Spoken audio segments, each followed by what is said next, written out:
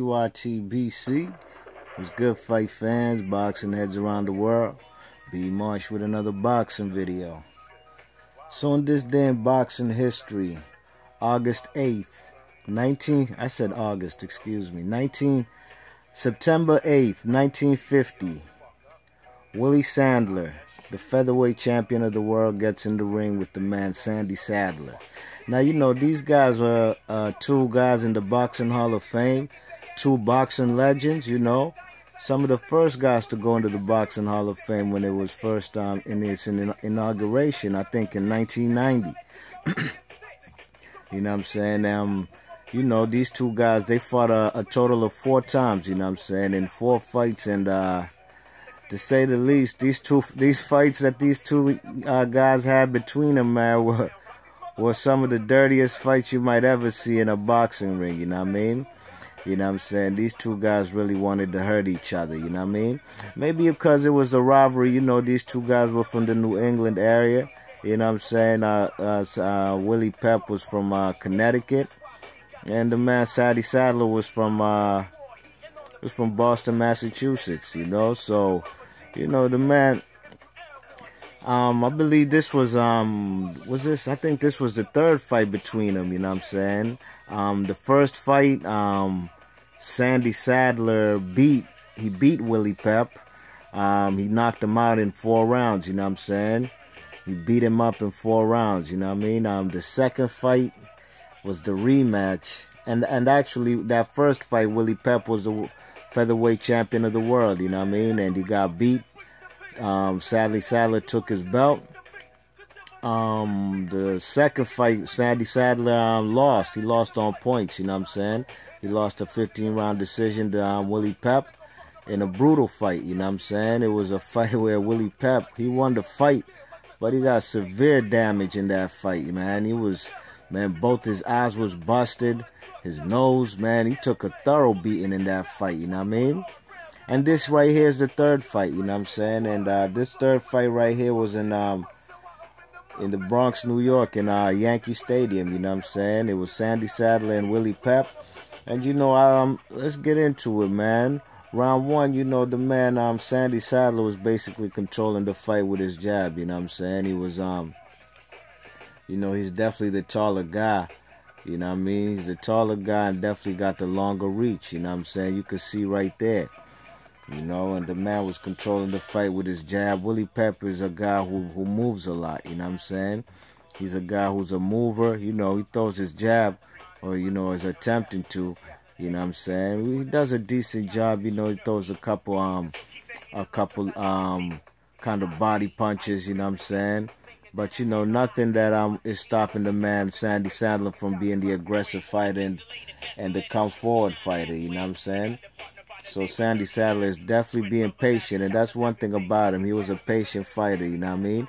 Always fought behind his jab, you know what I'm saying? If you've only watched Sandy Sadler fights versus Willie Pep, you would think he's a guy who goes for blood in this. You know, he was definitely a devastating knockout artist, you know what I'm saying?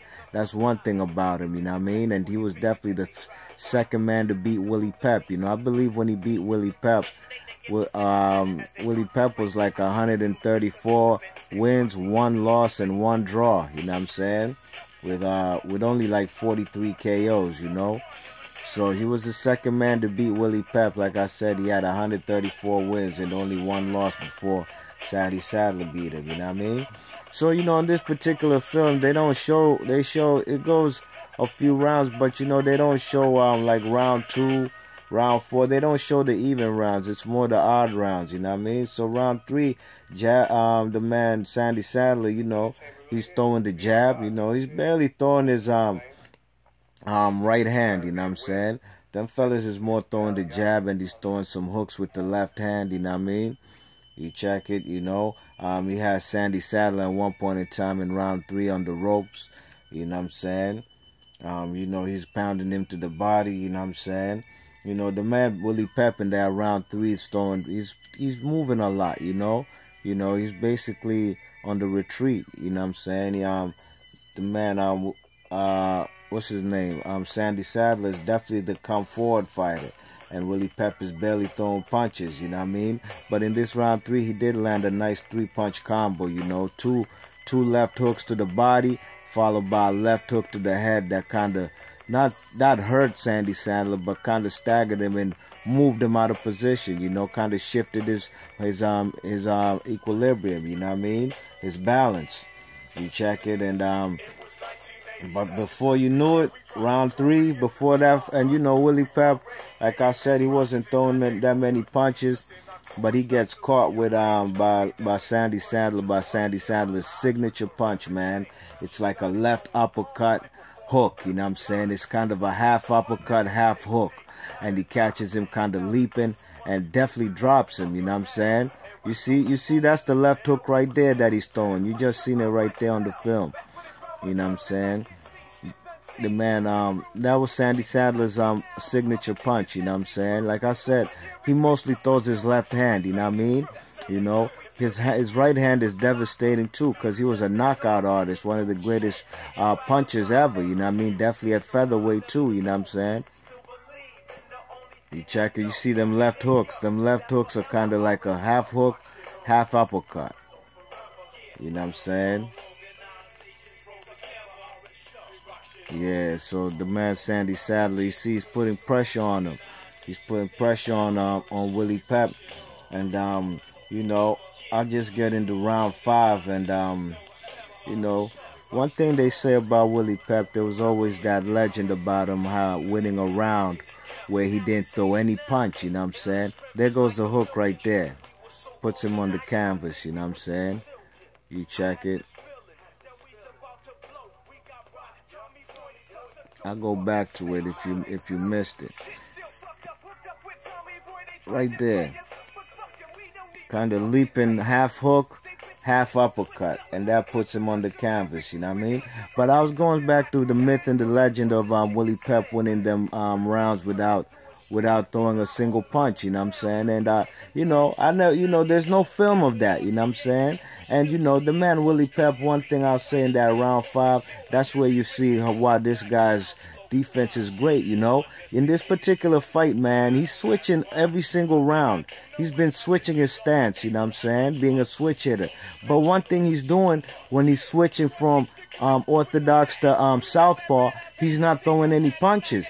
He's switching on defense, you know what I'm saying, and giving Sandy Sandler different looks, you know what I mean, when Sandy Sandler's trying to load up. You check it? So that particular round, round 5, I thought the man Willie Pep did a good job. You know, he did throw some punches too. But like I said, when he switches his stance, it's only on defense. It's not to throw any punches. It's basically giving, trying to confuse the man Sandy Sandler, you know what I'm saying? Giving him a different look. You check it? And that's out of this particular film. Like I said, they only showed the odd rounds. I definitely give that round to Sandy Sandler, you know, I'm sorry, I'm the Willie Pep, you know what I'm saying? Basically off of defense, and you know, Sandy Sandler was trying to go in for the kill. You know, he's loading up on his punches rather than throwing the jab like he had been doing every single round, you know what I'm saying? Up until this round where he's now just, you know, trying to maul the guy, you know what I mean? He's trying to get close and, you know, just trying to maul the guy. Right there, that was a slip. That was a trip, actually. Not even a slip. The man Willie Pep tripped, what's his name? Sandy Sandler, you know what I mean? You check it. So, you see, them fellas is switching. You see how he keeps switching his stances, right? You know what I'm saying? But it's not to be on an aggressive mode. It's basically just giving him different looks. You know what I mean? Giving Sandler a different look. And this is a round that I definitely gave the, you see, he landed some nice punches too, you know what I mean, when he set up his punches. You know, this was a round that I gave to Willie Pep, you know. You check it. And round 7, the man, Sandy Sandler, you know, he gets back to fighting behind his jab, you know what I'm saying? Sandy Sandler was a guy, like I said, barely threw his right hand. But when he did, it landed with severe and concussive repercussions, you know what I mean? Because this guy, like I said, was one of the best knockout artists of his time and definitely one of the best knockout artists as a featherweight, you know what I mean? With Prince Nassim and these type of guys. You check it. Now, round 7, like I said, the Sandy Saddler's fighting more behind his jab, you know what I'm saying? And, you know, he's winning the round. He's being patient, you know, throwing them left hook and left uppercuts, you know, his signature punch, you know what I'm saying? And unfortunately, you know, the man Willie Pep, he took a little beating in that round. And the man couldn't come out for the 8th round. So, you know, the man got retired before the 8th round started. He couldn't come off the stool. Why? Because the man suffered a dislocated shoulder. You know what I'm saying? The man dislocated his shoulder in that round and he didn't come off the stool. So the man Sandy Saddler won this fight, you know what I'm saying? And like I said, Sandy Saddler won 3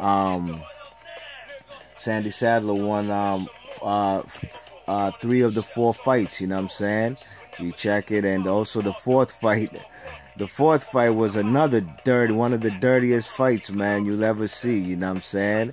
You should go ahead and try to check them fights. Go look for it on YouTube, you know what I mean? Then that was a fight that Sandy Saddler won again, you know what I'm saying? So he basically had Willie Pep's number, man, you know? He was a patient boxer, and he, you know, he defeated the tight defense of the man Willie Pep, you know what I'm saying? And like I said, these two guys had a rivalry, you know what I'm saying? That New England rivalry, you know, Connecticut versus Massachusetts, Boston, Massachusetts, where Sandy Saddler was from, you know what I mean? So, you know, that's my video, man. You know, on this day in boxing history. Let me know what you guys think about these two guys and this great rivalry they had, you know what I'm saying? And, you know, these two guys, like I said, they both in the Hall of Fame, you know, some of the greatest featherweights of all time. And, you know, these two guys, I had to definitely say this was a significant fight in their history because every single fight they fought in this series they had was definitely a significant fight in boxing history, you know what I mean? Because these two guys are Hall of Famers, and you know, the man Sandy Saddler, man, he definitely had the blueprint on how to, the code on how to beat Willie Pep, you know what I'm saying? And he gave him a thorough beating in actually every single fight. Every single fight they had, Willie Pep took a thorough beating, you know what I'm saying? So let me know in the comment section what you think of these two guys in boxing history and about this particular fight and their whole series in general, you know what I mean? So this is B Marsh Boxing on this day in boxing history, September 8th, 1950. Sandy Saddler wins the featherweight title off of Willie Pep. All right, B Marsh Boxing. Thanks for listening. Peace.